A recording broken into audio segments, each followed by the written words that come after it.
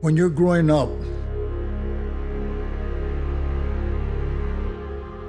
your elders, your brothers, whoever it is, they tell you, men don't cry. Be a macho man, they tell you. Walking up and down these streets was no joke growing up.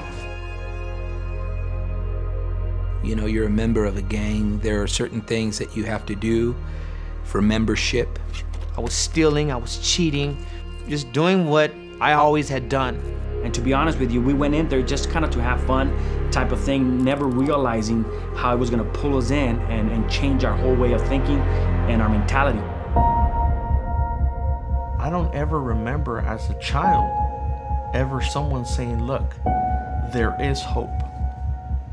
And because of it, because I lived without any hope, I lived the way I did.